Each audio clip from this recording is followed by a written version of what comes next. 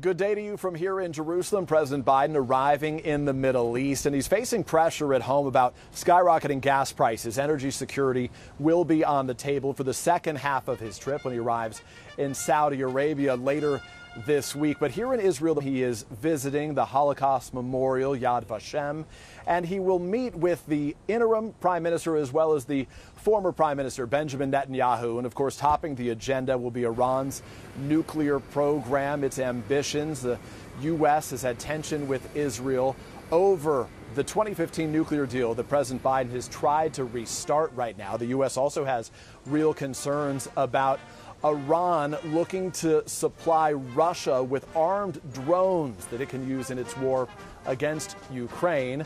A little bit later in his visit, when he gets to Saudi Arabia, the president will become the first U.S. president to travel between Israel and Saudi. And when he's there, he's going to meet with the Saudi king, as well as Crown Prince Mohammed bin Salman.